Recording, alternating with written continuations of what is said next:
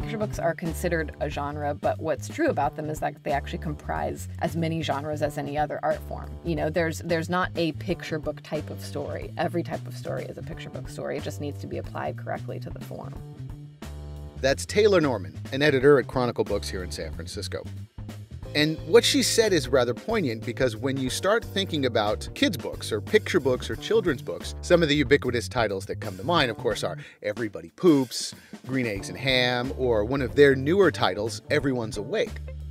Picture books have this aura, this lure to them that everybody wants to make a children's book, or everyone thinks they can make a children's book. And why not? When you look at the prices of $10.99, $17.99, some are even more than $20 a piece, you realize that this is a multi-million-dollar industry. And if you're an illustrator, the peak of your career can be doing a children's book. And as an art student, you're going to be spending time learning how to illustrate for different audiences. This is a bit of a long episode, so grab a pen and paper. Taylor's going to give you a masterclass in what it takes to get your book published. So please enjoy.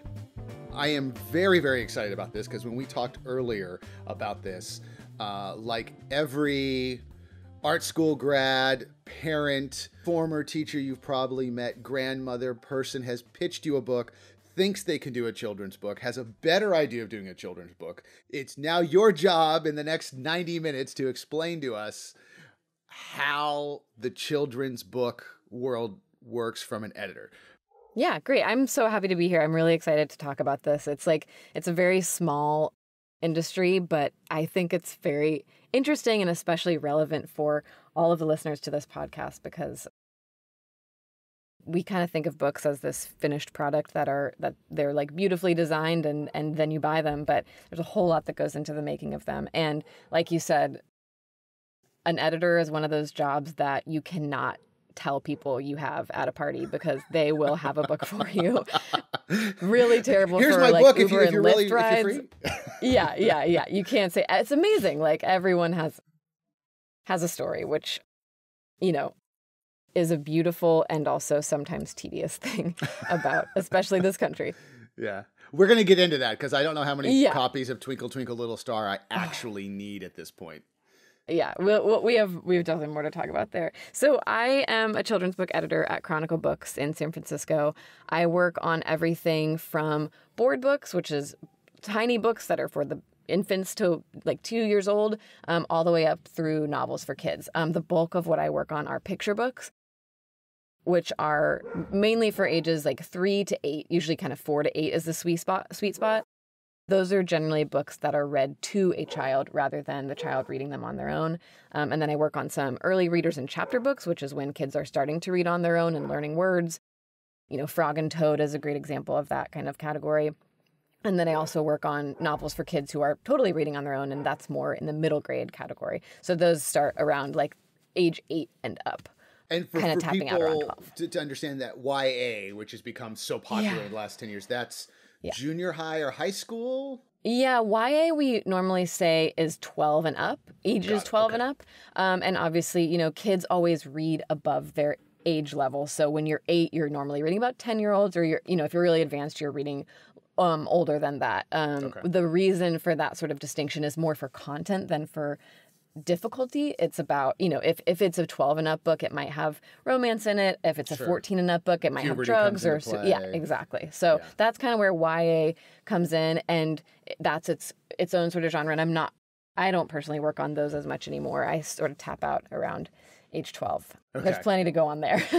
But picture books, which we're going to kind of focus on a little bit, only because here at the Academy, we're an art school, so a lot of illustrators and a lot of illustrators want to or end up going into the world of picture books. And it seems like picture books is this awesome, just golden room of I get to make beautiful things and people just throw money at me and my book comes out and there it is. But I'm guessing that's a little bit different. What, in your mind, is a picture book? What do you look at it from your perspective, and then from the professional perspective? What's a picture book? I'm so glad you asked that, because I think that is something that it's really hard to kind of understands picture books from a critical perspective for a lot of people because it's beautiful. We have such an emotional tie to the genre. We either spend a lot of time reading them with our own kids, or we have these, clear, precious memories of reading them with our parents when we were kids ourselves. But what we forget is that it's its own art form. It's not just text that has pictures next to it. It's actually a discrete object in which the text and the images complement each other in some way. So either the images expand on the text, sometimes they undermine the text. That can be really funny, or it can be really interesting when you're seeing one thing on the page, but the text is telling you something else. And so you have to decide, is that a joke? Am I in on a secret that the text isn't telling me? What I think it's important to remember about picture books is that they are their own art form, and they're separate. It's such a different mindset to be writing a story for a picture book than it is to be writing a story for even an early reader, because part of your brain as an author, or if you're an illustrator, part of your brain is going to be thinking, what do these words that I'm putting on the paper make the illustrator draw? So you're constantly you are accounting for an absence on the page. And that's the goal. If you write a story and it is totally comprehensible without pictures, then it doesn't need to be a picture book. A great picture book relies on its images. Yeah.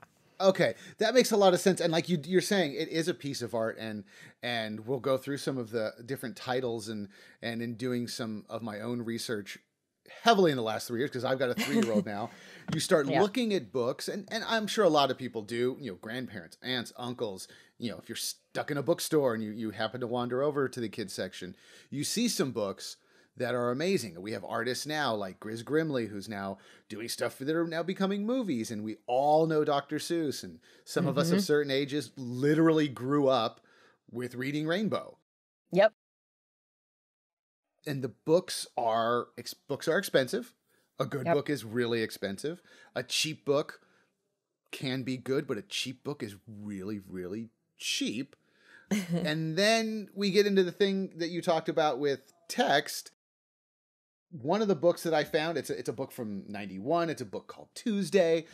It's a Caldecott winner. I did not realize. Yeah, it's a great book. It's done by David Wiesner. It has 3 pages of text in the 28 pages of the book. And the book, the illustrations are, they're movie poster level. They're stunning. Yeah. I may not let my kid touch this book for a while. But it's 3 pages of text. Right. Part of what I think the author's job is, and this happens sometimes, the author's job, and we're talking to people, some of whom have the gift of being able to write and illustrate for themselves, which is amazing. So they can be thinking about this component of their brain as being sort of split into these two things. But people who only write picture books, part of what they're doing is having the idea for how the stories will work. So I've definitely gotten manuscripts from authors that are scripting out, storyboarding basically a wordless book. And that happens sometimes. And you'll see, a wordless book that has an author and an illustrator, and well, what did the author do? The author is still behind those decisions, unless the illustrator is also the author. But that's part of, I think it can be really hard for people who don't do art. I know a lot of people who just do the text, and it's frustrating to not be able to do the art because exactly, how the book is meant to move visually, but you don't necessarily have the capacity to do that. I also know authors who, in turning in a manuscript, will turn in little stick figure drawings of what they mean, so that they kind of account for a storyboarding. Because, a good picture book text, like I said, it really does rely on its images. And so there's going to be a point at which the person who's only able to do text has to throw their hands up and say, here's where this goes. And a lot of times, even in a totally normal amount of words, in an 800-word manuscript, an author is still going to have art notes that they include because they have expectations for what's going to go there. And that isn't saying this kid has blonde hair. That's saying more when he opens the box, it can be really fun to throw to an illustrator, because when he opens the, Christmas gift, a surprise jumps out. You don't have to say a boa constrictor jumps out. You can let the illustrator decide what the surprise that jumps out is if you're only the author. the divide between sort of text and images, it is a little bit blurry. And I think it comes down to like how the story visually is going to move. That decision is the author's, at least as far as sort of the scope of it. What happens in the details, that is up to the illustrator. Okay, so that's I think the first part for us to really jump into of if somebody wants to pitch a book, and we'll talk about bad pitches later, and maybe a little bit now, but somebody who actually is taking this seriously is putting together a children's book, not just I've got this great idea for a story. If they're coming to a publisher or they're looking to have a book, get their book published as the author, the person writing the text, what are you as an editor looking to see and hoping to find when this manuscript comes in? Mm-hmm.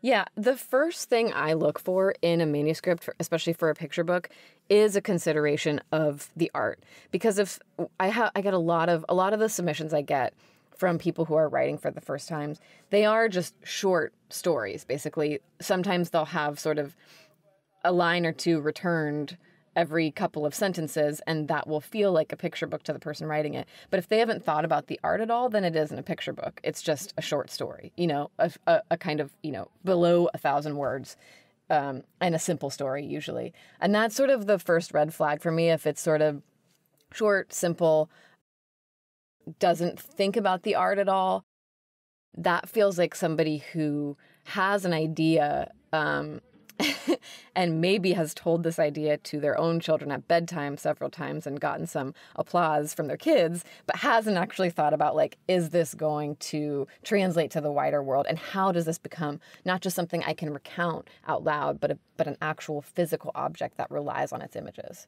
And that's a good distinction to make, I think, because as you're telling me that, I'm thinking like a good short story in and of itself is amazing. That's hard to do. Really hard to do. Yeah, totally. And a blog post is 500 words, but that doesn't mean anything. But if you've ever read a short story, you're like, wow, that's a difficult feat. Yeah. And then, like you were saying, that a children's book or a picture book is 800 words or less, sometimes far less. It seems like you really have. Is it being a wordsmith, or is it more about the text on the page? And if you've answered this, I'm just going to keep asking because it's hard for me to clarify. Is it more about the actual words, the actual text on the page, or does it come into the whole concept of that book? It's more to me about the whole concept, because the words, words can be edited to work for the concept, but if the overall sort of vision doesn't account for something visual, then it's sort of a misunderstanding of the art form, really. Like it needs to be visual. It needs to rely on the illustrations in some way. It's not decorative text, right? It's not like an old Bible that has kind of art pieces throughout. It's something, it's a whole product. And the other thing that, like, I think is really important about picture books is, like I said at the beginning, most of them are read out loud. So if somebody hasn't thought about what that's going to be like to read this text out loud, and, there's a whole category of things you're looking for when you're reading out loud, but an understanding of the way the book is actually going to function is important to the success of the project overall. And, there are books that can be read aloud that are very sweet, intimate stories and are read between a parent and a child. There's big bombastic stories that are perfect, like Boom Chicka Boom Boom, like that, or Chicka Chicka Boom Boom. That is a perfect classroom read, like, because you can get audience participation, you get your kids involved. There's many different definitions of what a successful read aloud is, but, like, if you don't get that about the book, then you kind of don't know what you're writing with a picture book. Then you're sort of just like, want to be published is kind of my takeaway. Right, and we'll talk about self-publishing later too. Sure. So I want to get into self-publishing a little bit if we can. But what are some of those genres then for people to think about? You said read aloud. You had a more intimate, mother son, father daughter. You're gonna sit in my lap. It's bedtime. Like Good Night Moon. Sure. Yep. Or Good Night Construction Site, where it's like, this is our winding down for the day type story. What are some of those different genres or subject areas? Yeah. So let's see. Like, I think when I think about read aloud books, there's one, like I said, that's great for a classroom read.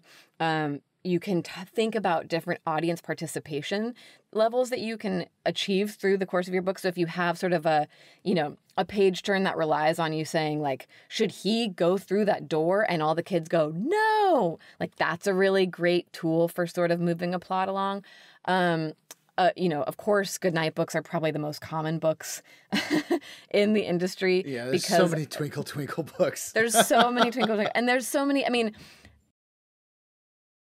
those and ABC books are probably the most common submissions I see, because everybody's sort of like, well, don't we need an ABC of robots? And like, it's all been done before. But what I assume with goodnight books is that, like, you have hundreds and hundreds and hundreds of nights with your kids, and they're going to be in different moods every night, and they might need something slightly different to go to sleep every night. So, it is a sort of glutted part of the industry, but I think it's sort of a necessary part of the industry.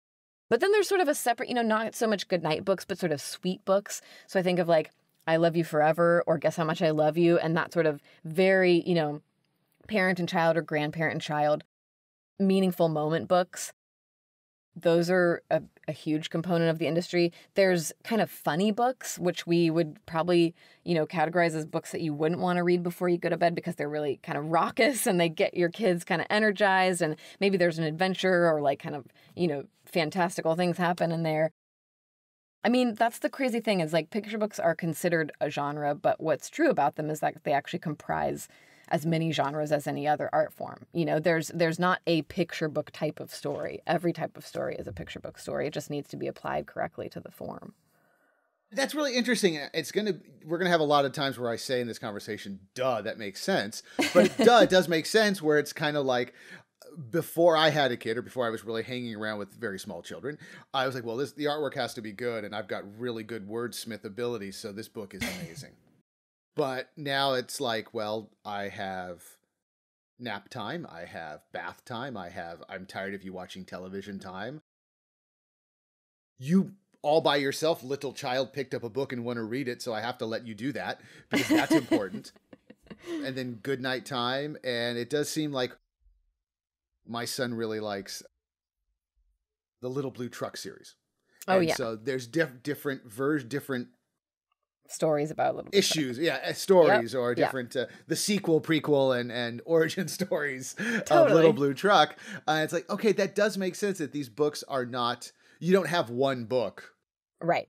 Fortunately, we don't have one book for all seasons. I think as a parent, you want the right book for the right moment at all of your moments. And so there's a lot of high drama or low drama moments in a kid's life. And ideally, the picture books that get published address those types of moments in a kid's life.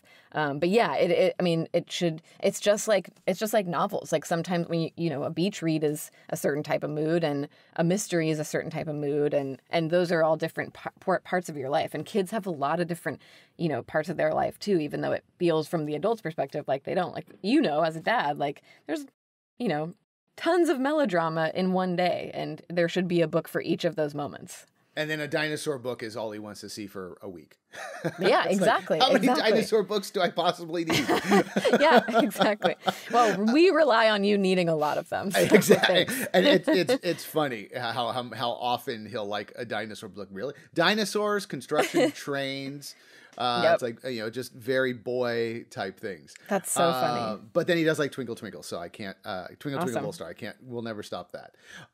But still staying in that author standpoint, when an author comes to you and they've cornered you at a party and they're being very nice and very open to critique and advice, what would you tell them to start thinking about their pitch and about their book? What are the things they need to do before they really send in a manuscript that gets stuck in a pile for later? Yeah. The first thing I say to do is honestly the most fun step. The first thing that's really important for any aspiring author or illustrator to do is to go read as many picture books as they can get their hands on, or whatever genre they're working in. They just need to immerse themselves in the field because they're coming into an industry where we all know, like, all the books that have been published in the last, 10 years, especially, maybe 20. And then there's obviously many, many more before that we all have kind of at our mental,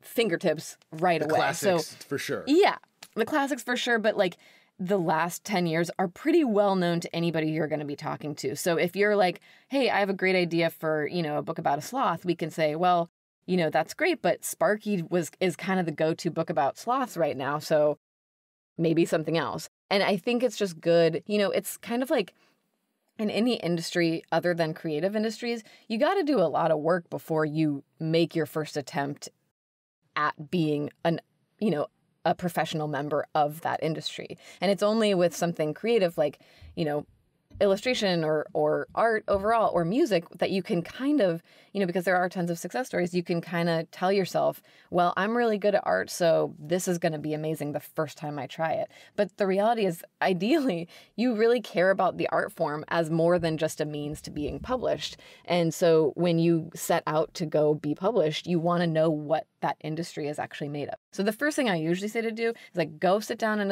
a bookstore or a library and just read as many books as you can for hours and for multiple days and really look at what's working. The books that hit you really hard, why do they hit you so hard? So I know we're going to talk about page turns and sort of the design of the picture book a little bit, but the fun part about becoming part of this industry is not just reading to kids, which is also a really instructive part of learning how to write good picture books, but just looking at the books as critically as an art form, because they really are. And so becoming sort of immersed in what's out there right now will not only show you what your competition is and what you're up against, so that if you think you have a great ABC dinosaur book, you'll see there are tons already that don't need your inclusion. There's not many spins on that genre right now. No. And then it's hard to get a new take on ABC dinosaurs. We haven't really found enough new dinosaurs to do that. But The other thing you get is like you learn a lot about the form. So you'll become a better picture book maker even as you're educating yourself about what your competition is. That's a really key part. What are some of those bad book ideas that you hear a lot? And when I say bad, I mean bad for the time. They could have been good 20 years ago. In 20 years from now, they might be amazing. But what are some of those obvious to you, but not obvious to a first timer, second, third timer, that you want to look at people and go, stop, just don't do this anymore. It's not going to happen. Right. I think ABC books, alphabet books of any kind are really tricky to make work. There has been an ABC book for just about every concept and every, theme, art form, idea, there's been an alphabet book for. So I would be really hard pressed to make me publish an alphabet book. I don't want to do that. And then the ones, they're just publishing, you're kind of publishing into a black hole there. So that, I think a book that was just a sweet goodnight book that didn't have anything new to necessarily contribute about going to sleep, I see a lot of those. Right now, I mean, this is a good thing, but right now I'm seeing a lot of sort of empowering, kind of nonfiction empowering books, kind of in the model of like Goodnight Rebel Girls, sort of anthology series that are meant to inspire. And I think, the motivation behind doing that is really wonderful, but to do it just out of a motivation to empower doesn't give you much of a very authentic or felt story. So some of those can feel like they're just trying to capitalize on the moment rather than actually, say something true. Do you get a lot of pitches for somebody trying to create their own version of a character? Not even something of existing IP, but like, I've created the coolest character ever. Yes, you're gonna absolutely. love it. Absolutely. And that happens, that comes a lot from people, in my experience, who, they either see sort of the franchise character as like, oh, I can think of a name, I can think of an animal, let's go make that character go to school and have a sick day. And basically Berenstain Bears it for, whatever their character is. Yeah. I'm really good at drawing foxes. So it's going to be Fox goes to the store, Fox changes a tire. Exactly. And it's surprising, like, I'm sure you're having this experience as a dad. It's surprising how hard it is to make a character who basically just exists for issues to exist around. It's like Franklin the turtle is kind of just there to, like, you know, get kids to act out, going to school, being sick, having a birthday. Like, those are all kind of classic themes. And the character, you know, doesn't have much actual character other than just like his existence. But it's hard to actually make that. That's actually a really, like Little Blue Truck, for example, like that's actually a really amazing, you have to have a core of something real for that to work. It can't just be just a cute animal. I see a lot of stories that, we'll talk about the slush pile, which is where all the manuscripts without agents come for a publisher. And a lot of things we see in there come from mostly older people who have experimented with this story on their grandkids or their kids. And there's a character that they might make up bedtime stories about. I see so many characters about whom bedtime stories already exist. And they're like, my kids love this story. And which is so awesome. But the question always has to be, your kids love the story, your grandkids love the story, but does it need to be published? Or is this just like a really sweet thing that you get to share with your family? And that's sort of, the answer is usually the latter in that circumstance. That comes into the money conversation, which we'll definitely talk about, because that's a bigger one. So that's a little bit of the author. Mm-hmm. Now, you as the editor, is it your job to find the illustrator, or do you have illustrators coming to you to pitch going, hey, I can make beautiful art, give me some words?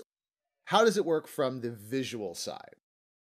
So the illustrator component is one of my favorite parts of my job. That is, unless the person is author, illustrator, both, that is the job of the publisher. And generally, it comes down to, at least at Chronicle Books, it kind of has different iterations at different publishing houses. But at Chronicle, the decision is between the editor and the designer of the book. And it's really important to us to make sure that the author is always, you know, overjoyed with their choice of illustrator too. So there are always, you know, nightmare stories of authors who got assigned some illustrator that they hate. We never do that.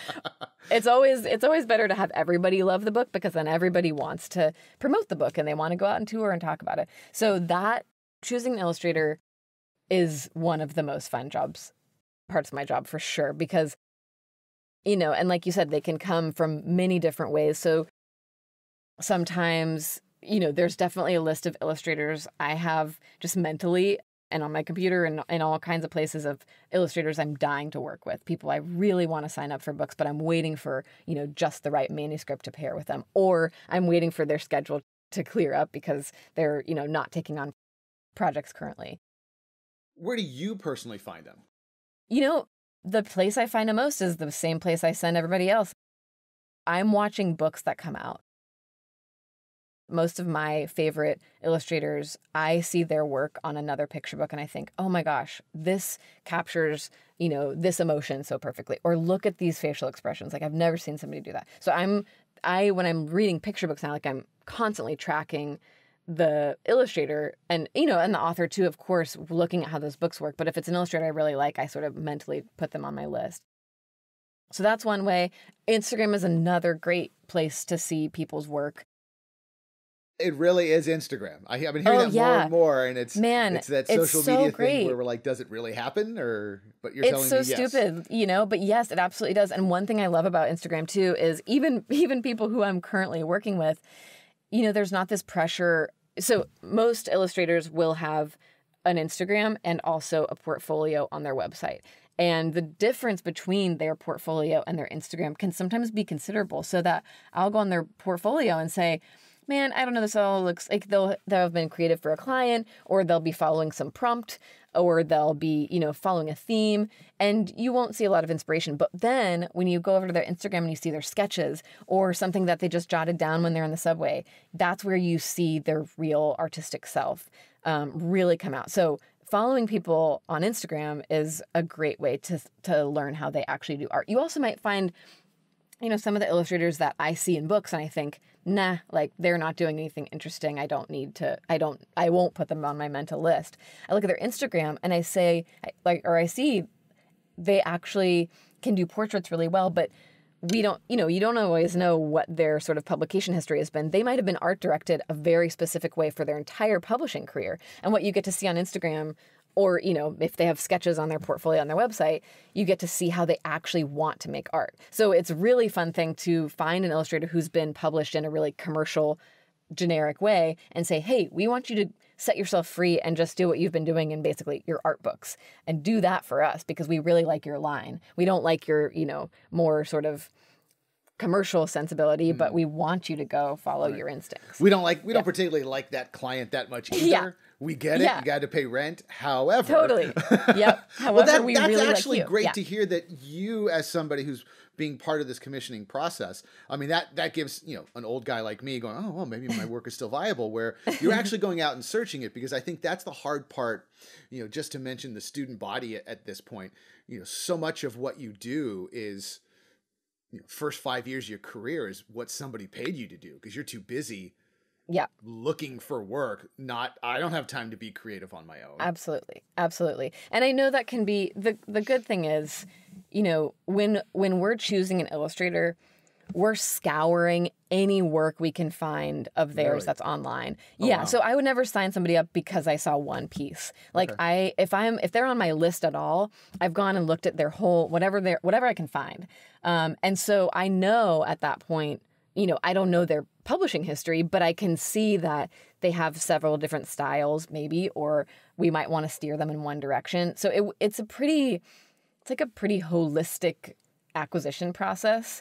Wow, that's a lot of work for. I mean, it's really fun work though, too. Yeah, because sure. It is like you're basically matchmaking. You're trying to find art that matches the book, and especially like I'm working on a book right now that we just are finalizing the illustrator for, but it's a chapter book, so it's a little different than a picture book because the text does not rely on the illustrations. They are going to be decorative and they should expand the story, but they're not going to contradict it in any way because that wouldn't serve the story. But that was a really long illustrator process because we had lots of people who were all great, but so different. And that's sort of something that you're deciding this early on is like, well, there's many different avenues any book can go down. And so you are sort of starting down a path as soon as you choose the illustrator, even if that person has a wide range and you can direct them within that range. But that's only one, Instagram and known illustrators are one component. There are illustration agencies that only,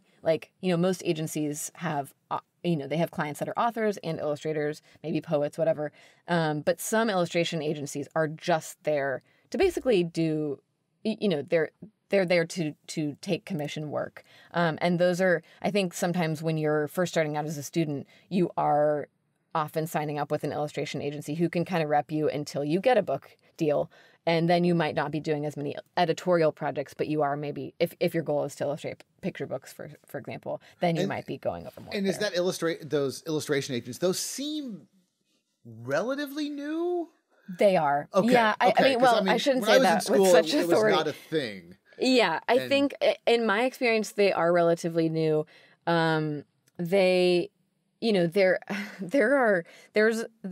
There's an agent for every creator. And I think as children's books has become such a lucrative industry, the agency field has sprung up around it. And so it's become clear that having sort of a way station of illustrators is a great thing to do for an agent. And of course, agents take some commission from those projects too.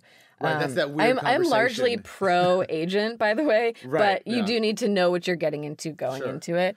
And the illustration agents, I think they can be somewhat of a stepping stone for the artist. But I mean, I work with those agents often because there are different projects that have different needs. And if you need something, if we're doing a set of playing cards and you just want illustrations, it isn't always going to be in your best interest as a publisher to go sign up somebody who's super expensive from a major agent. You are going to look for somebody who can kind of achieve what you're going for from an illustration agency. And then the last place I look is I try to, pre-COVID times, obviously, try to go to the art shows in the city and see new work from kids at CAA or whatever. And our designers all go to those too. So that's a totally valid place to show off work too. So it really is, the illustrator has to be out there hustling every which way but loose to get seen. Yeah, I mean, it's so tempting, I think, probably to just stick with your projects and sort of do, whatever you're most inspired to do. But if you just think about the amount of art that there is out there that any editor or designer is going to have to wade through anyway, it's just a good idea to put yourself out there as much as possible. And that is like, I hate to go back to Instagram, but that is the good thing about Instagram is it's very easy to just like throw up your pieces once a week or whatever. And just, the more sort of connections you can make. I think the other cool thing about children's books, as frustrating as it can sometimes be, is it is a very small world of an industry. It's like narrow but very deep. So it's worth making those connections. It's worth staying in touch with, your visiting speakers or whatever. And anyone you can meet in this world probably knows somebody else in this world. It's a very networked community. And it's also like, it's not, no one is going to get rich off of being a children's book editor. So the cool thing about this job is that everybody, especially on the West Coast, like that's the cool thing about everyone being out here. It's not easy to find a job in publishing on the West Coast because most of it's all on the East Coast. Most of it's in New York. Yeah. Yep. And that's kind of the cool thing about the industry in this specific location, because everyone who's doing it is necessarily going to be super passionate about it. Because if there was an easier way to, or if there was a more lucrative way to, be in the children's book industry, anybody would be doing it. But everybody just really wants to be here. Well, that's good. That's good for us over here then. So now comes that part where you've got your writer, you've got your illustrator. Now you as an editor, what are you doing? What's your job at this point? Yeah. So now, let's see. It's so funny because we work so far out in the future that I mean, we're talking a year, 2 years? 2 years, Maybe 3 more? years. I mean, the books that I'm signing up right now will be coming out in fall 2023. And we're talking in October of 2020. Yeah. So because what you're sort of getting ready is you are finding an illustrator. Once you have an illustrator, and while you're finding an illustrator, you're still editing the manuscript. So you're sort of doing two things at once. The illustrator is going to work on sketches. The illustrator might have several projects that they have to work on before they get to this project. Like many people are booked almost always. And so even if you find somebody who's like, great, I can make time for this, they're not just going to jump on it right away. So that's sort of a waiting game. As they are sketching, I'm looking at new acquisitions and finding those books. I'm editing those novels, for example. And then books that are coming out now, I am sort of, in a normal time, I'd be going to conferences and to librarian, panels to talk about these books. We're pitching upcoming seasons. It's funny because like very few of my hours at the office are usually spent actually editing. Most of it is kind of managing titles and moving things from one bucket to another bucket, and keeping everything on track, because the other job of an editor is just basically being the book's manager. Okay. You're sort of responsible for everything in the book. So you're not there correcting misspelled words. No. That's a very sort of end stage of the manuscript, and it's a pretty small part of the job. Mostly the editing, and that's kind of I'm glad you brought that up because it's a funny distinction of the job. The job of an editor is really to shape the story, to say this character isn't coming through, or you think this joke is funny, but I'm not laughing, or this line, when I read it aloud, I always trip up on this syllable. It's really about shaping the book. Right. It's not about, That makes a lot of sense. When I was a kid, like thinking of being an editor, I thought that all you did was like correct typos. And that's actually a copy editor's job. My job is really more sort of big picture shaping. I mean, that's not to say it's not at the nitty gritty, but it's not, my job is more subjective and a copy editor's job is objective. Got it. Well, that makes sense, because I know that is a mystery term. I know there's a lot of terms. I mean, if you look at the film industry, a film editor is putting things together, but they're really crafting a story. Totally. That's so funny that you bring, I was just going to bring film up, because a film editor is really like, that's a good thing for people to think of with an editor. It's the editor who's basically compiling the shots of the book, rather than the person going in to fix the continuity between the shots. That's sort of the copy editor's job. Yeah, it was, a lot of the illustrators we've talked to have said that's like, yeah, I'm making a movie in 48 frames. Yep. That's it. That's a really helpful way to think about it. And I have found that, younger people who are really adept at making videos online have a innate sense of how picture books work, because you are, you are kind of compiling, you're going between your zoomed out shots and zooming in and panning in on a face. And so those things can really help the way you construct. And a lot of our, best, or at least most well-known illustrators have some experience in animation at some point. John Clausen is a big name. He spent his time animating, and a lot. That's like a really helpful sort of subtextual skill to have. And it's interesting when you see these videos, the books read aloud on YouTube. It's like 3.5 minutes. It's like, that's you got to do a lot in 3.5 minutes. That's totally. It's a huge amount of time. I mean, even when I read a story to my kid, it's like, that was 5 minutes, buddy. How come you're not asleep? I mean, that's what the goal was, buddy. Go to sleep now. I know. And and that's kind of a funny, part of the illustrator's job is to think about how much time you want your reader to be spending on each of those pages. One of the things I'm sure you found in just like the older books we were talking about, they used to be, this is totally generalizing, but older books used to have a lot more words per page and higher word count overall. That was fancier something words too. A higher level of English for sure. Yeah, which, doesn't speak so highly of our educational system, because when you figure it's the parents reading either way. Right, a lot of multisyllabic words. Yeah, totally. But one thing that I find really hard when I'm reading aloud to kids is when you have a spread, so you're kind of showing off your book, and you have the book open with a spread, and it's just a big old text block that takes up, a full minute to read out loud, and the kid that you're reading to has one thing to look at. That can be a really challenging situation for a parent or a teacher to read in. So we think a lot about how much time you're spending with that book open in front of a kid on each page. I did a book a couple years ago that was 112 pages. It was a picture book, and it was for, ages 4 to 8. But what we were really careful to do, it was called Her Right Foot, and it's written by Dave Eggers, illustrated by Sean Harris, and we were really careful to have basically one sentence per spread, so that even though it's 112 pages, it reads really quickly, and there's something new to look at almost every, 10 to 15 seconds or so. And that's just it's thinking about your audience, and how the book, again, actually functions as an object is so crucial. Is that all your decision, or do you hope that the idea of page turns, the idea of how this book will function, is that your sole responsibility, or is that as a writer and illustrator are advancing in the industry, they're starting to learn that, or is that your constant cross to bear? That is, it is everyone who works on the book's job.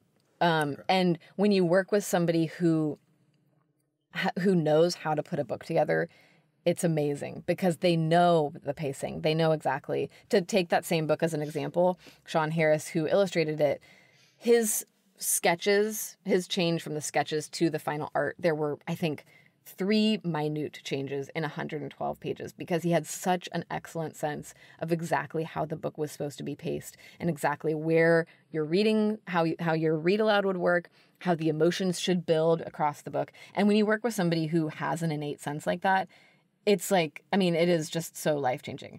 But aside from those genius people, there's no perfect science to picture books. That's one thing that I really love about them. And so when I'm reading it, I am looking for, how is this pacing working? How does this page turn function? Where are my eyes going when I land on this page? Are they accidentally going to the second sentence that you're supposed to read? Those are things that I look at constantly. But they're also things that the designer's looking at, that the copy editor is looking at, everyone who reads it in the make team, what we call it. The author too, if the author and illustrator are separate, sometimes they'll say hey, I'm really having a hard time reading this font, for example. I don't it doesn't support the tone of the book.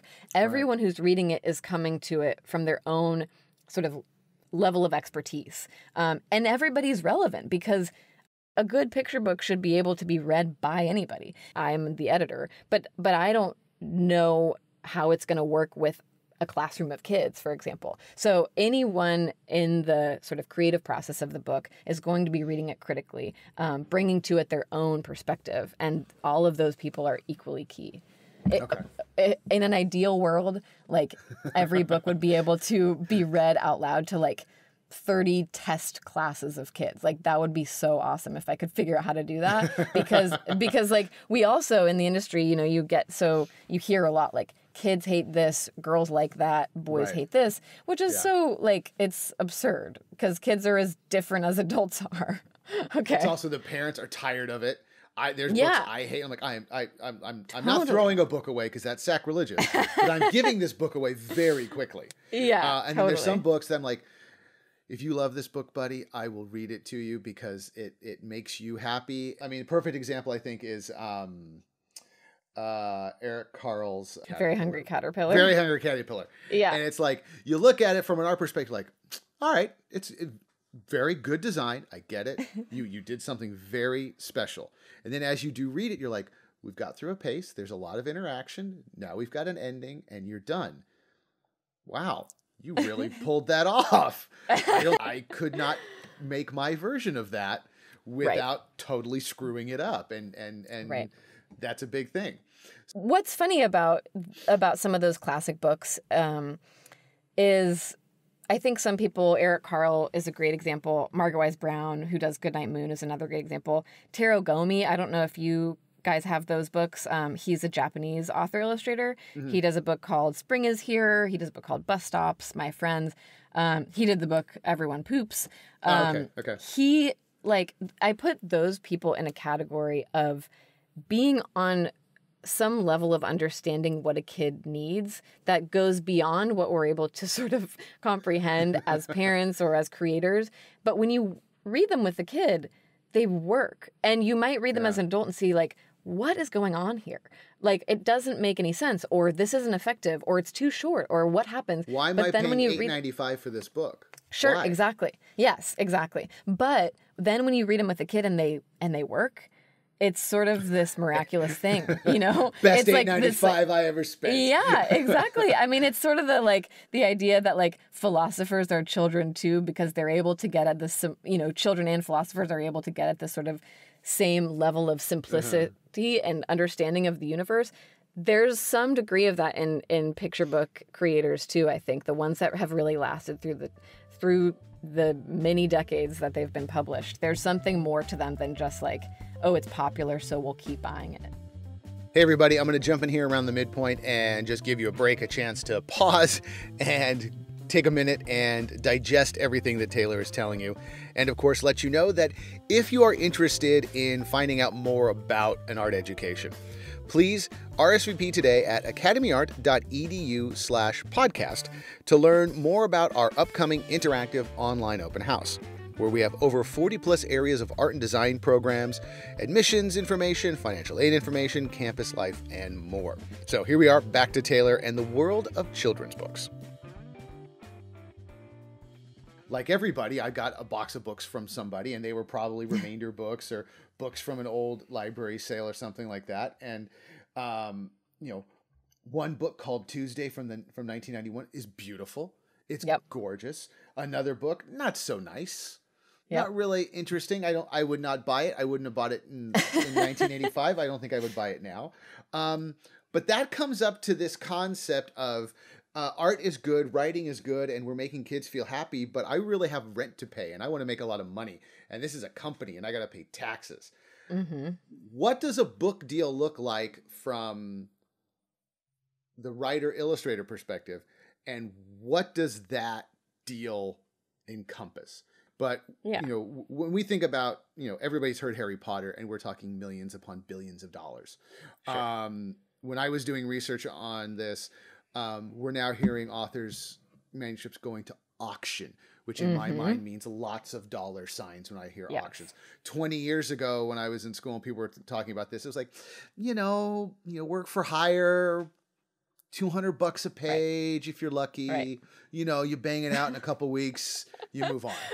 Now it's editorial, and then the word that the changing of the letters, it seems only from editorial to published, is like, what just happened? Huge. Yes. What's going huge. on? How does that money change? Sure. So, I mean, and there's kind of little examples on both sides where you'll hear about somebody who only got paid, whose work for hire basically, and then the book made a ton of money, but they didn't see any of it because they just got paid a flat fee, which is sort of the nightmare from an illustrator's perspective. But at the same time, I think the hope in doing work for hire illustration is that you get seen, you get attached to something huge, and it takes off. Like, that's kind of the gamble that you're making.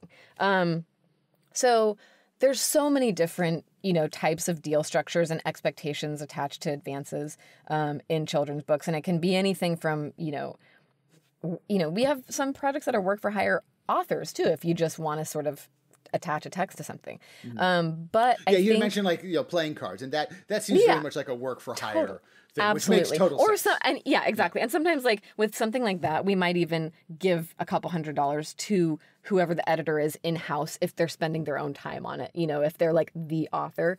But in general, I think you can trace back the sort of huge advances that we now see regularly in children's books.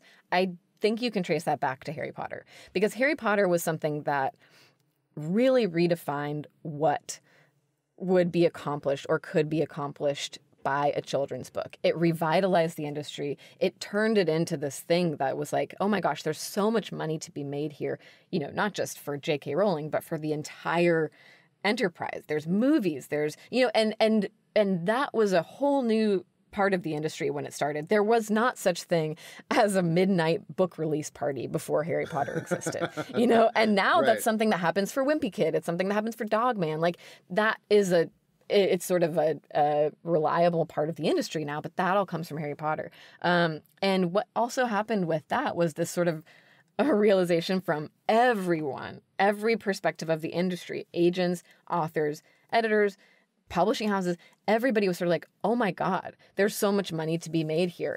We want to have the next Harry Potter. And you did see a few years after that where there were more series that had a sort of similar level of like intense fervor. So there's series of Unfortunate Events. There was Twilight, Hunger Games. These were all, as different as they are from Harry Potter, they followed the same model of this like, rabid this is not sense of cinematic excitement. Enough, and I don't see a 16-episode television show out of this, so fix it. Right. But also just this sort of idea that like you could get kids this excited about books, which was like, holy shit, we got to do this for shocking. Shocking and really shocking. Cool. Like really cool. And like something that I think is still like a really cool part of the industry. Because I'm trying to think, like, I mean, I'm sorry to interrupt, but I like no. When we talked about this, and I've got two nephews that are big into it, and they've got first editions, and it's easy for Christmas time. It's like, go find some expensive Harry Potter thing and get it on sale. Totally, yeah. But I'm like, something leather bound. Right. But I was trying to think, like, when I was a kid, I'm 42. Like, what were those books? I mean, Choose Your Own Adventures were something that 5th grade through junior high was our, literary crack. Yeah. That's it. The thing, so like when I was a kid, I was super into Babysitter's Club, and there were, I think, around 150 of those. Sweet Valley High was like a little before my time, so like a little advanced for me. Sorry, I have to get my crutches. I had my walker. So I apologize. No, yeah. I mean, like Animorphs, Goosebumps, like there were series, but I think what you're getting at is that before Harry Potter, books were, popular books were tailored more to the individual reader, and Harry Potter was for everyone. So Harry Potter was this democratizing moment, and it continues. Like, that's what's kind of, it's like the Eric Carle books. Like, it continues to be this thing that, despite now they've been out for 20 years or so, they continue to be this thing that like unites everybody. And there are some of the series that followed in their wake continue to do that. But I think one of the magical things, so to speak, about Harry Potter is like it was before kids were on the internet so much. And obviously we're still like somewhat on the internet, but there wasn't social media for kids in the way that there is now. And since social media has risen, especially for kids, it's been, it's the same as has happened in the culture overall. Like, it's harder to find the uniting chapter book or YA book that like comprises or that captures all audiences in the way that something like Harry Potter or Hunger Games did at the time, because everybody's attention is just more, it's diverted to many different directions, and they are more driven to things that are their specific thing again. It's sort of like we had this weird moment post, Encyclopedia Brown Babysitter's Club time where everything was sort of just for the kid themselves. We had this moment where we all were united in liking certain books, not every book, but certain books. And now we're sort of back to like, there's a book for every reader, and you are just going to find the niche examples of what you like to read. I think children's books are solid because we will always have new kids. We always need to buy them new books. So that's just, it's a really reliable part of the industry. And it's funny you say buy, because this is something that as a parent, oh God, when you go start to buy, meaning I got to pay you money, it becomes a very strange world. Oh, yeah. Yeah. I have worked, I've had a couple of books published. Lived overseas. I was hired because I was an English speaker, and I think my mom, me, and the editor read those books, and they were work for hire, and that is where the quality of my writing has ended. And who buys these books? I mean, if you're trying to run a business, or where your deal comes in, where your payment as the artist and the author comes in, since everybody's got to make money, who's actually buying books? We can't. I'm assuming it's not. If it's not on Amazon, it's not at Costco and Walmart, you're screwed. Or is it? Right. One of the funny things about children's books, as like who buys them, because obviously when you're a parent, part of what you're apprehensive about when you're spending basically $20 on a brand new book is like, you might get it home, your kid reads it once and doesn't like it, and then that's it. And of course there are the ones that they read over and over again, or maybe they'll discover it later, and there's always hope. But you are hoping that it becomes sort of this intrinsic part of your household routine. That's a big gamble to put $20 on, really. Like, especially if you have an opinionated kid or a kid with specific likes. Like, kids have tons of opinions, and they're not going to just sit there and read it with you. Or you got one kid and you're a little older and you're spoiling the garbage out of him. And you're like, you should have a book every week, little guy. Oh my God. That's what you're supposed to do. I want you to be a well-rounded individual. Here's another book. Read it. Read it. Right. I spent $20. Yeah, you don't want to be pressuring your kid to read books that they don't want to read. So one of the things that is a huge component of the industry, because you also look at the bestseller list and you're like, how in God's name is Goodnight Construction Site still on the bestseller list after, over 10 years on there? Or maybe, we're coming up on 10 years. But so where are it's not the same parents buying those over and over again. What happens, and what's a really important part of the money that we count on for all these books, are books as gifts. Any parent who is giving a friend's kid a gift, any grandparent who's giving their kids a gift, anyone going to a baby shower, these are all moments, books are a really useful gift to give. And so the sort of books bought for somebody else is a big part of how the money gets spent on these books. And that's why you look at something like Goodnight Construction Site and you're like, well, great. Everybody, their kid loved it. Your kid loves it. You bought it for your 3 friends, all of whom had boys in the same year. And that's sort of a really checkmark, easy gift to give. Because the other cool thing about books as a gift is they're nice. They are $20 and they look beautiful as objects, and they come with the value of this test of time and reading it together. So they aren't, it's not $20 gift card. It's a $20 thoughtful thing that you're giving to somebody. And yeah, we definitely rely on that. We talk a lot about books that are great baby shower gifts for those sort of super sweet books.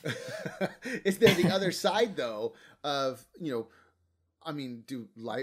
you give them to libraries? Where do because you mentioned librarians before. This seems, when I was a kid, you went to the library and you got free, you could check out a book forever. And, again, 110% support to libraries and teachers, give them more money, tax me, I'll pay it, it's fine. Book fairs, which is a totally different business model, I'm assuming. But do those when you're doing a print run of the books you have coming out? What is your print run? To give numbers in there. Libraries. If you want to find the sort of secret weapon of the book industry and really the country overall, it's librarians. So we count so much on for specific books, I mean, a book that does really, really well is a book that is bought by libraries for all of their collections. Let's even take the San Francisco Public Library. Last year awarded the best public library system in the country. An amazing public library system. Just a model of excellence in every single way. They are amazing. But so there's like around 20 branches, I think, of the San Francisco Public Library. Each of those branches is going to have, 1 to 5 copies of books that will be checked out there. So that, and someone's buying for the system, and then those are being allocated to different branches, and then of course you can check out from different branches and you return to different branches and all that. So that's one component of it. One thing that's really key to, but just to do the math, so one city library could conceivably get by 100 to 200. Absolutely. As you're saying, and you're going to explain, I'm sure if I do a really good job and I sell to 50, that's a lot of books. That's a ton of books. And what you're hoping for, you're sort of also hoping for like the ripple effect of those, so that people who read them are also going out, oh my gosh, this was so great. Let's buy this for ourselves. Let's buy this as a gift. Those are all sort of ripples. But so the amazing thing about libraries is that librarians are the ones behind all of the awards that, structure most of the industry. There are a couple awards that aren't awarded by librarians, but anything from the ALA, the American Library Association, those are all awarded by librarians. And all of those committees, they change every single year. And it's a huge honor for librarians to be on those committees, as you can imagine, because they might be the ones who choose Tuesday by David Weisner. Or they might be the ones that chose that one from 1985 that you don't really like. Any of those awards are selected by the librarians from that committee from this year. And what happens after a book wins one of those awards is that libraries all over the country are watching when those awards are published, and they buy all those books for their collections, because it's the same ripple effect. They know that parents are going to come in and see the sticker on the book and say, oh, we got to check this out. And they know that, that teachers are doing the same thing. So for school libraries, same thing. They always want to have all the award winners. So when your book wins an award, it's typically considered sort of an automatic, if it wins the Caldecott, it's like we count on it selling 100,000 copies in that year. It's so funny. The cynical part of me is melting as you explain this, because as a parent, I'm going in, and other parents have done this. Like, you go look at preschools and elementary schools, and you take the tour, and you want to see the library, because I want Johnny and Susie to be really, really smart. And if they got a bunch of old, sad, tired looking books without any of those little gold foil stamps on it, this is a really turd box school, and I am not putting my kid in here and writing a check. So that makes sense. Yeah. Okay. So those awards are huge. And then the other way that we count on library sales is, this is sort of I love when this happens, because for a lot of times it's voted on by kids. So state lists are also a really huge way for books to not only get successful, but stay successful for many years. But schools and states most states in this country have a state award that they give to a chosen selection of books. Usually they give it to more than one book, not just one. And what's cool about those books is that they're generally voted on by kids. So kids will do they'll have to read 10 books, and they get to vote if they read all 10 books. Or there will be a sort of school-wide vote. And the winners of those books will go on to this list that is statewide. And every teacher or every parent of a fifth grader gets the fifth grade reading list. And so libraries know that those books will be highly checked out, because kids will be reading books off of those lists, because a lot of teachers will do assignments based on them, or they'll choose a book report. You got to do, 6 throughout the year, and they all have to be from this list. It's a guaranteed, readership basically for those books. So I love those books. And a lot of Chronicle's greatest successes have been books that just get on a state list and go from there. So once it's on one state list, other librarians see that it's on a state list, and then it's sort of, again, another ripple effect. Yeah, quality does rise to the top. It does. It absolutely does. And especially what's cool, I keep saying about those lists is there's something inherently that kids are responding to in those books. So again, those are major collection buys. Anything from those lists, the Texas library system is gigantic. Sure, that makes sense. As you can imagine. And so anything that makes it onto any of the Texas state lists for any of the age levels, we can count on a pretty great buy from those, surrounding library systems. Okay. So it really comes down to if your book is good, it's your job as the publisher to go, okay, we have to evangelize this book. Exactly. Get this to people and really make sure. So how does that come into play when we're talking about that deal that the author and illustrator gets, or is that the cost that the publisher assumes? I mean, there's many things we hear about. It's like, well, all those green M&Ms we charged you for. They came out of your deal. Right. So a typical publishing deal is structured an advance against royalties, which is like it can be similar to the music industry, but basically what that means is an author is paid upfront, and that gives them the payment basically to go write this book. And there's a gigantic spectrum of what a typical advance is depending on the author's, whether they're at the beginning of their career, whether they've had bestsellers before, whether this is a competitive situation with other publishing houses, huge spectrum of advance levels. But basically what that means is until the book earns that amount of money, the author doesn't see any more money, basically. So the publisher says, like, we think it's going to make this much. And if it exceeds that expectation, you're going to get royalties. If it doesn't exceed that expectation, we eat the cost. So it's sort of a gamble. It's a gamble from the beginning. And the goal is always to get to royalties because everybody benefits if we get to royalties. The author gets more money, and it means we're making more money than we put into the book, which is like ideal.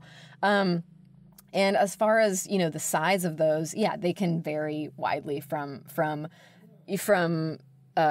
very low advances to very high advances, and some degree of expectation of the book's performance is included in that initial advance. If we think it's going to sell, it's so funny because it does become somewhat of a self-fulfilling prophecy, or it can. So if we say, this is going to be our major fall 23 lead, we think it's going to sell 100,000 copies. So we're going to pay you, even though it's a competitive situation, we're going to pay you and we're going to be the winning publisher because we think we can make money off of this.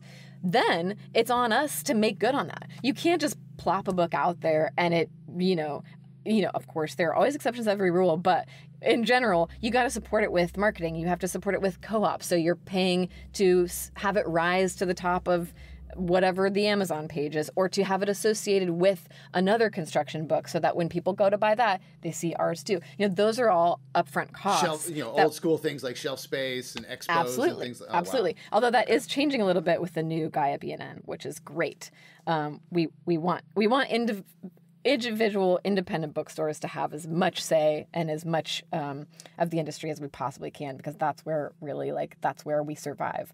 So yes, there is a degree of expectation in the advance, but there are just as many major advances that the author never earns back because for whatever reason it didn't meet with our expectations, or tiny advances that were like, wow, we thought this was fair. It turns out the book majorly overperformed our expectations, and so the author sees royalties almost right away, and everybody's happy. Right. And you're at Chronicle, so Chronicle is more of a niche publisher, would you say, or more a smaller press? I mean, it's not. I mean, because we're not talking HarperCollins, and I do want to ask you about like Scholastic and what looks like. We've been talking about very well thought out, beautiful books, Caldecott winning books, and Newbery Award, and then there's the 6 staple bound books for $5.99 I get at Walmart that they're books. Here's your books. I gotta go. Yep. Yeah, there's definitely different models. Chronicle is an independent publishing house, so that means that basically we are not owned by any shareholders. We are owned by a person, the McAvoy Group, and the McAvoy Group owns a few other publishers too. But what that means is, unlike what's called the Big Five, so that's like Harper, Penguin, basically any of the publishers most people can name. Sure. Those are the Big Five. Okay. And unlike them, we are not beholden to anything other than basically our own bottom line. We want basically books that make people see things differently, whether that means makes them think about things differently, it makes them re-understand what a book can look like, or it features a voice that has never been heard from before. So that means it's very vague and multi-definable. I don't think that's vague. I think it's not vague to me now anymore as a parent, because it's interesting. Like, I had, before we talked, we had gone to a friend's house who has a 9-year-old, and she was like, here are some books, here are some toys, here's some clothes, get them out of my garage. You have a kid now. I don't want them anymore. And you're like, great, I will take them because it's free, because this stuff is expensive, and got 2 big boxes of books. And I went through the books, and most of them were, dare I say, not worth the paper they were printed on. They were not... Or they were books that I've never bought. I've seen them in a store and I never would buy them. And, you know, I'm not going to name publishers because maybe they'll give me a job one day. But they are like compilation books. A lot of like, here's 10 dinosaur books. Here's 15 books on transportation around the world. Simple books that kids like, books that are good. You know, you want your kid to have books. A $10 investment is fabulous and you should do that. Then there were books that I had dug out with it where you talked about like Tuesday and If You Give a Mouse a Cookie. I mean, great classic books that I didn't even know were in there.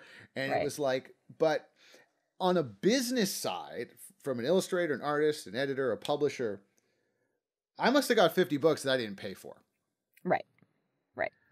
How does that fit into the business model, or is that just part of how this industry works?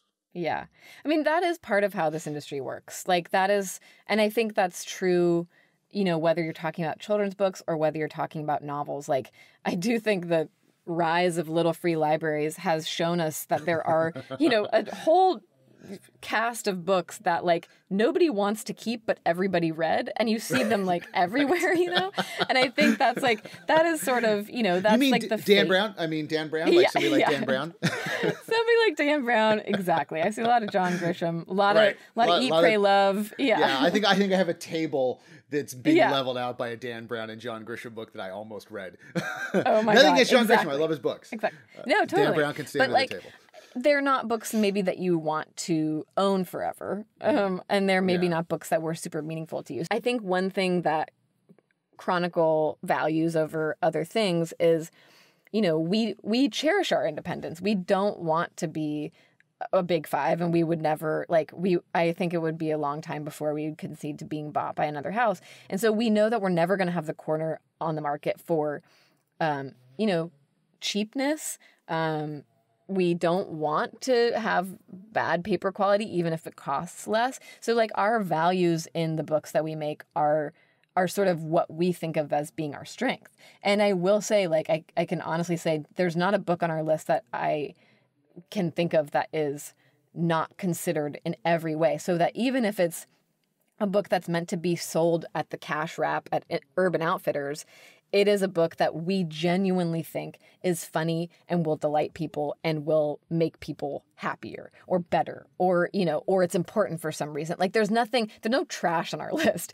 And like, there's nothing like that is meant to just like make money for money's sake. Everything that we see as a money-making opportunity has some other value attached to it, whether that is, you know, humor or importance or, a really special illustrator that we want to publish, you know, for the first time. And that's something that we get to decide because we're independent. And I've never worked in one of the big five, so I don't know what that's like. But because we're not beholden to anyone other than ourselves, it is a unique, and I think it does come back to everybody being on the West Coast and being really passionate about publishing. Like, I don't think it's a coincidence that we happen to be an independent house and we're also in a place where there aren't any other publishers. So that kind of brings up, you know, 2 big, somewhat separate questions that I want to kind of wrap this up with. What is your opinion on self-publishing, create space, the audibling of the world, all of which I have been a part of, many people are a part of. There's some great, I mean, you know, you can't say Audible without somebody going, but Neil Gaiman! Oh God, I know. But then if you actually go and seek out this work as somebody who is a creative trying to get work to work within this, you see a lot of self-publishing stuff. It's like, you ain't Joseph Conrad. Stop. Right. Please don't write anymore. Stop. Throw your computer away. Yep. I think it's really that bad? It's not just me being an a-hole? You can feel good about being an a-hole in this situation. Yay, finally. I give you permission. So one thing, like, I will say is that I think the question around self-publishing, like, the motivation behind it to me is usually really clear. But I think it comes from a place of really wanting to be published. And that motivation has many different, emotions. Because I mean, we've all, when you do this, there's plenty of people you find out that it's a vanity press and you're like, ew. Yeah. Yes. Yeah. And I think it's like, it's such a frustrating industry because there are so many success stories from people who did it for the first time and it worked, or people who, tried it for many, many years and then finally they got picked up. And so there's every single reality that you can attach your own reality to and say, well, I'm just that guy. Like, there's me right there. I think what is really important to consider if you are thinking about going the self-publishing route is, what is your goal in publishing this book? Is it just having a physical copy of something that you're really proud of? Because if that's the case, awesome. Self-publish. Go for it. Give it to your friends, design it yourself, be proud of it from top to bottom, great.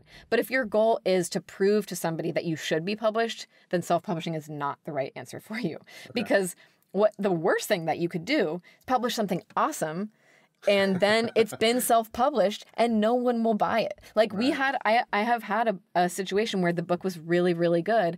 I wanted to publish it, but because it had already been self-published, it sort of had cannibalized itself before I could even do anything about it. Oh, wow.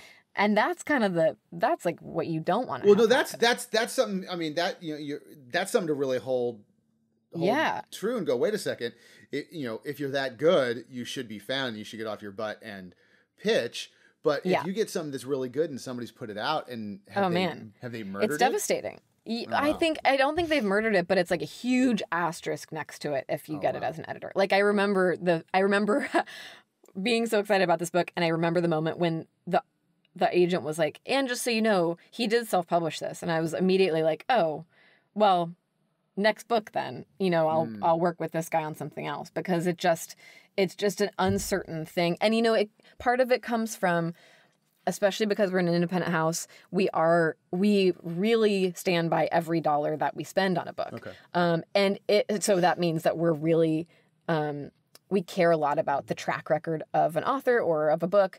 And if there's basically data saying this book sold 200 copies as a book, and my finance people come to me and say, you want to put this out as a book and it's been proven to only sell 200 copies? What are you talking about? And so it's just, then it comes down to me being passionate and saying like, but no, it didn't have a right publishing plan and it doesn't have, a design behind it, but that's not data. That's like, again, me as a subjective reader. That's a lot of emotion that doesn't always play out. Okay.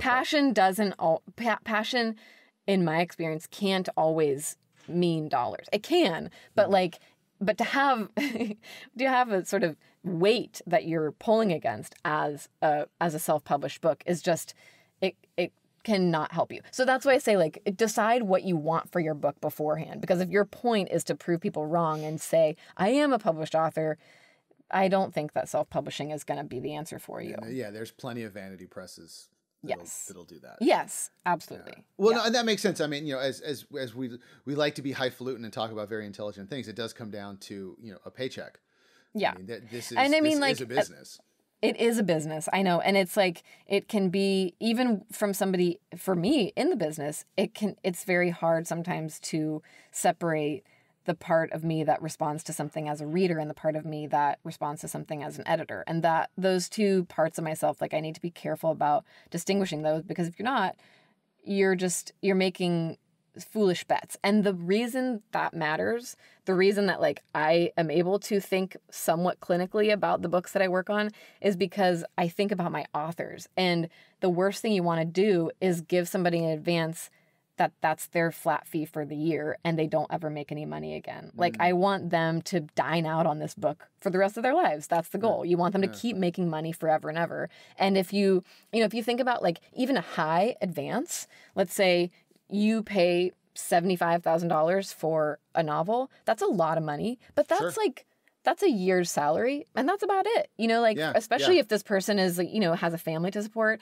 Yeah. It's not like a big advance doesn't always. It's after taxes, it's only after paycheck rent, to after everything. It's absolutely a good corporate job for a year if you're lucky. And exactly, you're done. and then you're done, and then you got to make the next book, and you got to hope that it's sold. That you can sell it for the same level as before. So my goal is always to get people earning royalties, because it's then an actual thing they can count on. So that's sort of how I think about like the payment part of things and why it's a goal to be successful financially and not just make these beautiful objects that sell 50 copies. Okay. Well, that kind of brings up that last question where I'm not going to pitch you my story, I promise. But for people who, want to do books, there's a million stories out there. All of them are good, I'm sure, at some point. But for you as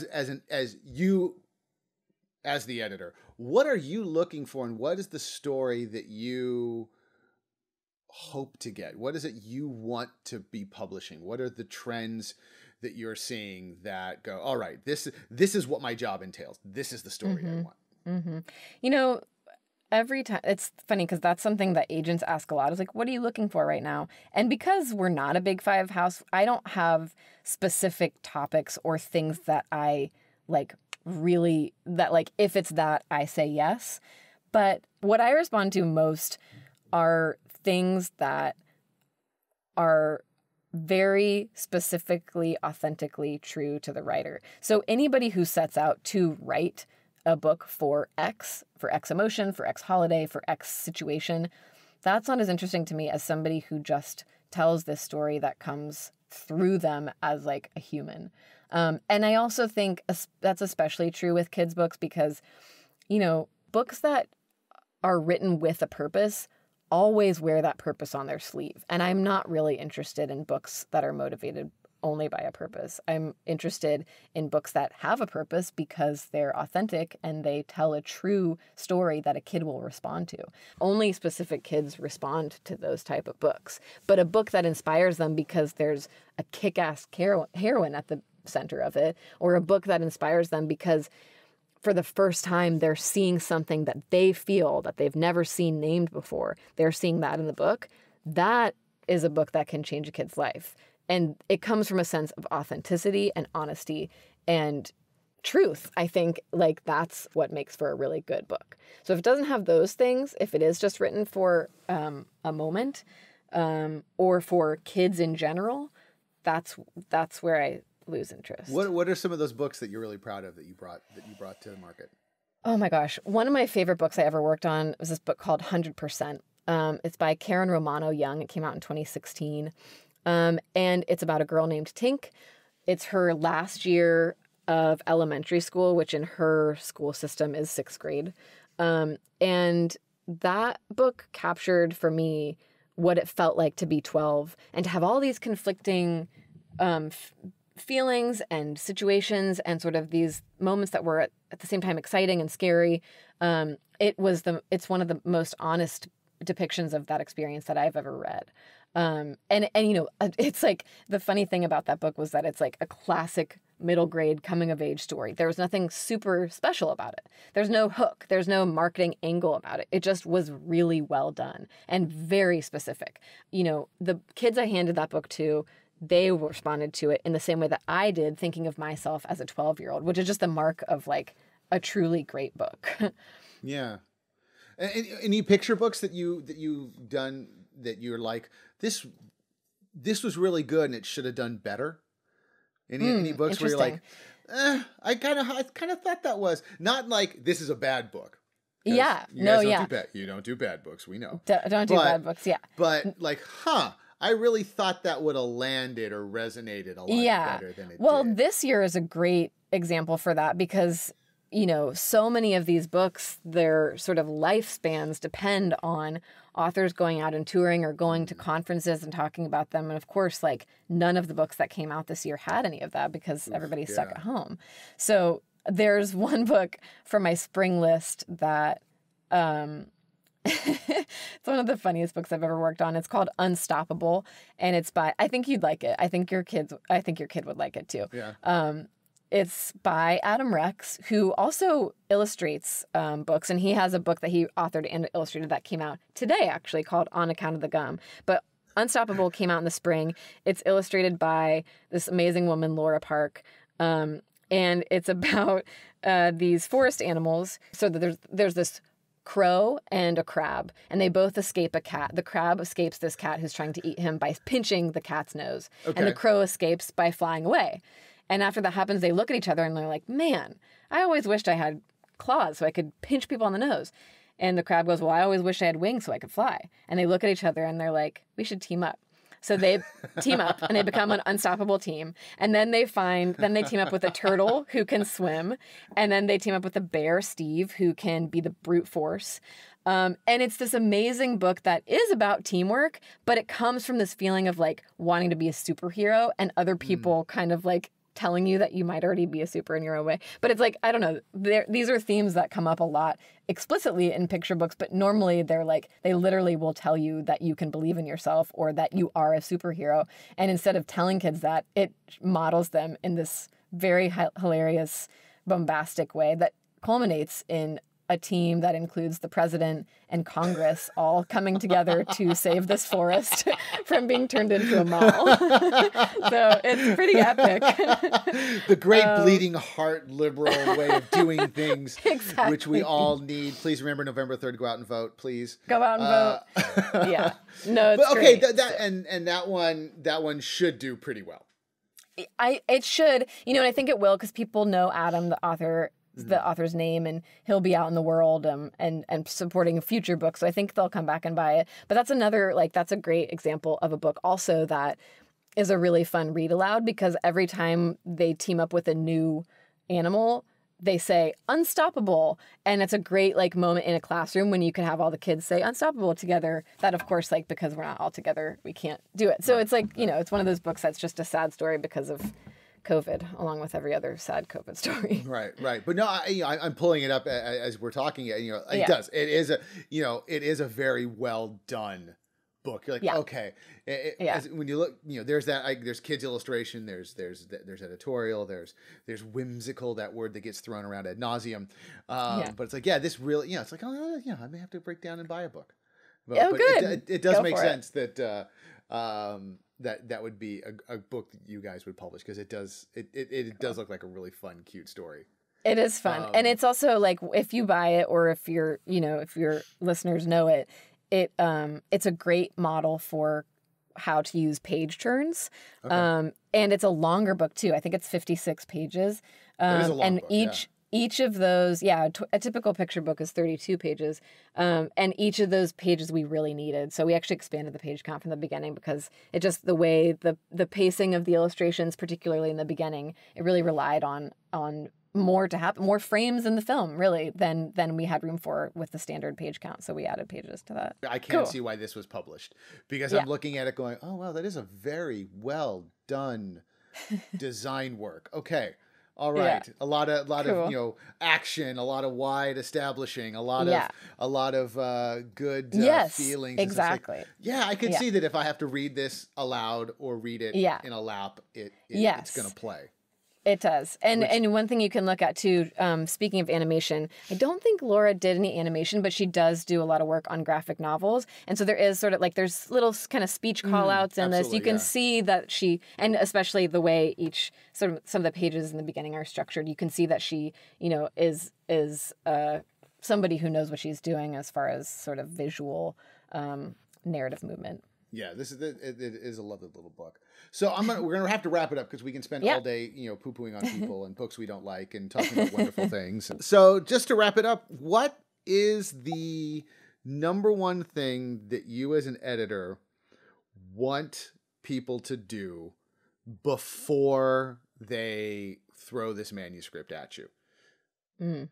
What's that one thing you really want people to think about? I want you to do two things.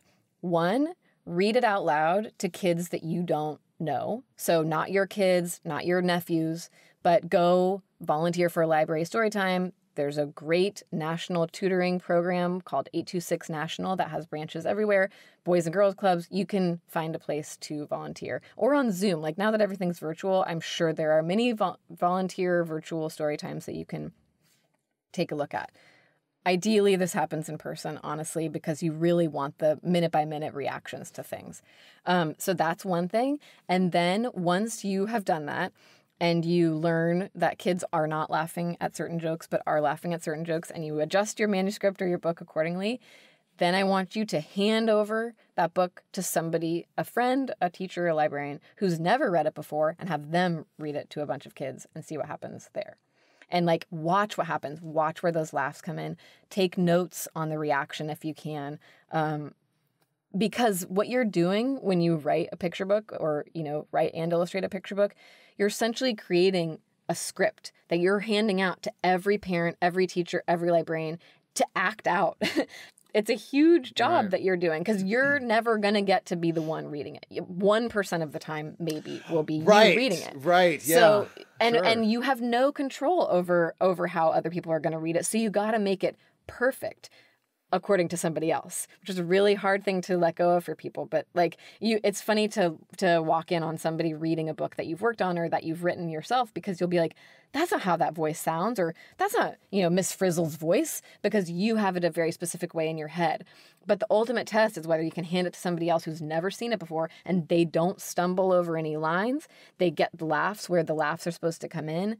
The kids are riveted. They aren't requesting you to turn the page before you want them to be requesting you to turn the page. Like, that's the sort of ultimate test.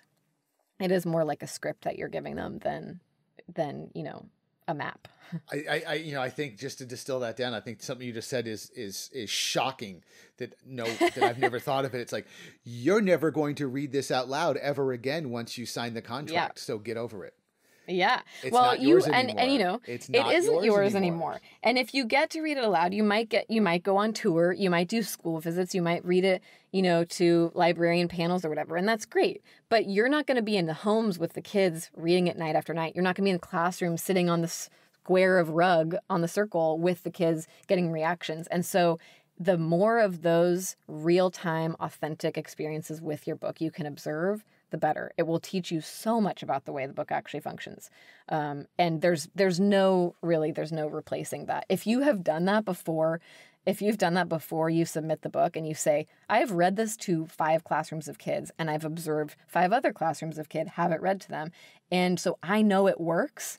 I would respond to that as an editor. I've never seen anybody do that in my life. So it would be shocking if it did. And some of them don't tell me, and they've already done that work, that is the one thing in a cover letter that I'd be like, okay, I'll take a look at this. Other than that, I'm just going to read the manuscript, because there's a cover letter is as good as you are at writing cover letters. It has really nothing to do with the book itself. Well, okay, that is a lot. I hope people take a lot of notes, and I will not pitch you my terrible story idea because there's a lot of work to do, which is really heartbreaking, but I will. Don't pitch it yet. Won't pitch it yet. Go fix it, and then we'll talk. I will go fix it. All right, Taylor Norman from Chronicle Books, thank you so much. This has been great, and I hope everybody listening to this inundates you with extremely well thought out and prepared manuscripts going forward. I hope so too. I will look forward to that. And thank you so much, Bobby, and thank you to all of your listeners for their interest. It's really cool to find a community of people that care about this stuff, because that's how we make really good books and wonderful art. So thank you so much. So there you have it. Everything you absolutely need to know about publishing your children's book. I hope that's given you some good ideas. I hope that has given you the desire to write your story, illustrate your story, and talk to people and collaborate on creating a children's book. Because if you've never really sat down and read a children's book, if you don't have kids, a children's book really is something that is so precious to a child. Think back to some of the books you had and how near and dear they are to your heart. I still remember titles like The Gorilla Did It, and of course Green Eggs and Ham, and one of my favorites, Hop on Pop. So if you have the opportunity or the desire to create a children's book, please do it, because you are creating literature. It's not just a funny book of pictures, it is literature. And if illustration is a career you're interested in, be aware that employers are always on the hunt for the next generation of talented and skilled creative professionals. And here at Academy of Art University, you will get those work-ready skills that employers want. You can study on-site in downtown San Francisco, and of course, anywhere in the world right now with our online programs. To request info about our 40-plus areas of study in art and design, including illustration, game development, UX design, and more, visit our website at academyart.edu/creativemind. Hey, hit that subscribe button before you leave, and thanks for listening.